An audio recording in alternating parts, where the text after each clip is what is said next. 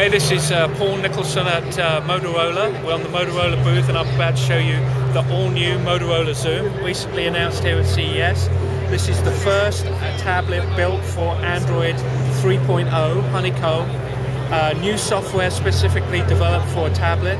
It also has a dual-core processor, first tablet with a dual-core processor, a large 10.1-inch display, which is HD. So as I play my movies, I'm watching an HD movie, 16:9 format in HD.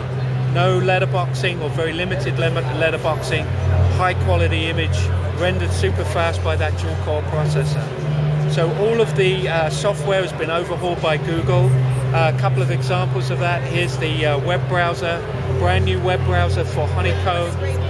You'll see here a sneak preview of the home screen with these scrollable widgets, scrolling through my bookmarks here, opening up the browser, typing in favorite website.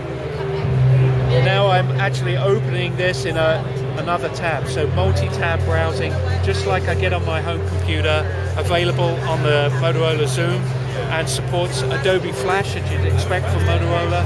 So all of that video content streamed directly from my web browser.